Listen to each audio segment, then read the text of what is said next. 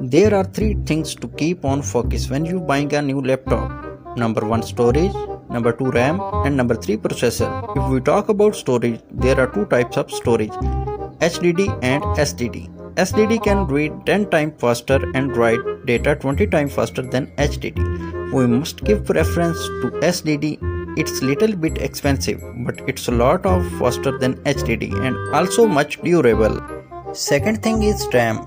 If we afford 4GB RAM, then it's quite sufficient for basic things like PPT, internet surfing and coding. But if you have some budget, then I prefer you should buy 8GB minimum RAM.